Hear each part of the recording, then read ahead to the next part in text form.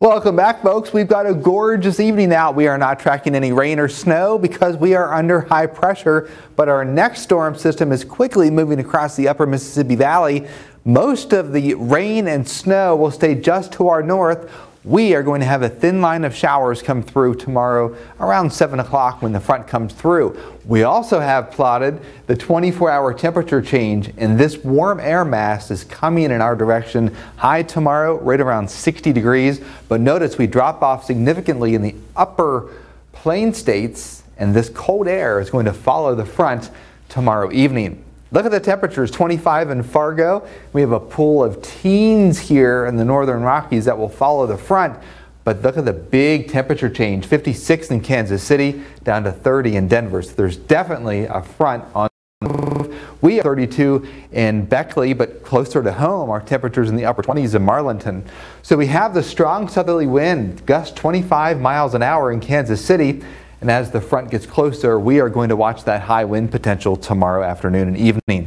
30 in Marlinton and Summersville, 32 in Beckley, 37 in Bluefield. You'll have to scrape a little frost off the car in the morning. There will be a patch or two of fog along the river valleys, but we make leaps and strides to 59 degrees. The strongest winds after 3 o'clock. Between about 4 and 9 o'clock, we will have gusts 43 miles an hour in the Greenbrier Valley, 38 miles an hour along the Route 19 corridor. What that means is that you want to bring in your trash can tomorrow morning so it doesn't blow away Thursday evening.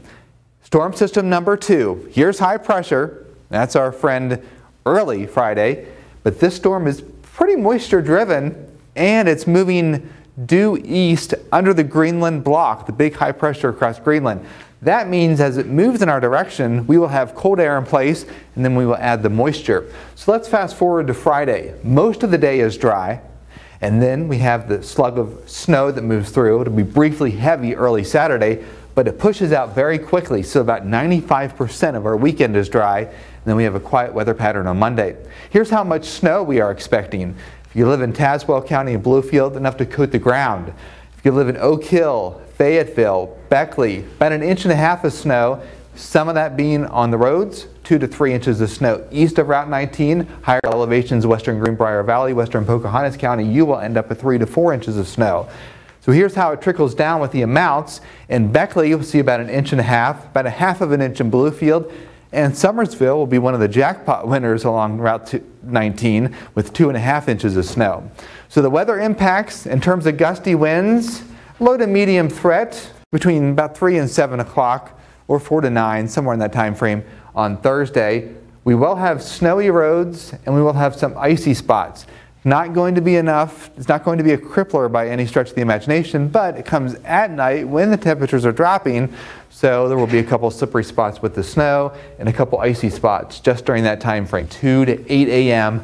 on Saturday. That means the balance of your weekend is dry and not too bad. Temperatures will be chilly in the lower 40s. And I had a very good question on the Facebook Live I did on our Storm Watch page. Are we going to have any freezing pipes? Should we let the faucets drip with the cold weather coming?